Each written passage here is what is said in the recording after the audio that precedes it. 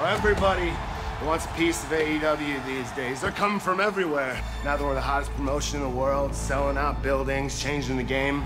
What makes them think it's so easy? Don't forget, I'm the guy who carried the world championship on his back.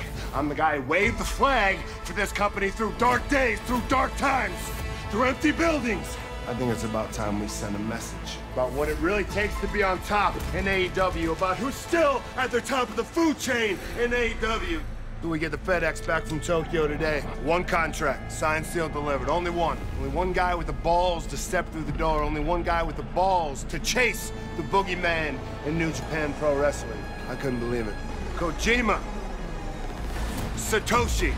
And I thought, man, what a treat for the fans in Chicago to see a legend of New Japan, a legend of All Japan, live and in person. That's a real treat for the fans. And then I started thinking about it. I am insulted. This crazy-ass old man who wants to step in the ring, go toe-to-toe with me? Kojima.